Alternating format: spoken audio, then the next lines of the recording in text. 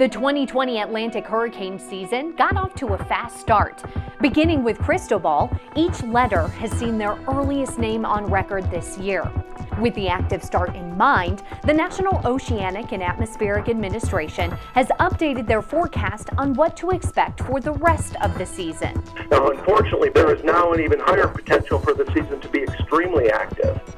Of those 19 to 25 expected systems, NOAA says it's likely that 7 to 11 of those will become hurricanes, of which 3 to 6 could escalate into major hurricanes, meaning Category 3, 4, or 5 on the Saffir-Simpson scale. The forecast considers large-scale weather patterns to make the outlook.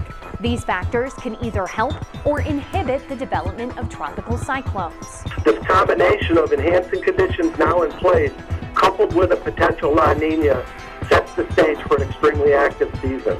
Well-renowned forecasters at Colorado State University have also updated their hurricane season outlook, also calling for a well above average season. But when you get storms forming in the deep tropics in July, it does tend to be a sign of a very active season. Regardless of the forecast, the real message is preparedness. This hurricane season is no different than any other in the sense that early planning and preparedness is essential.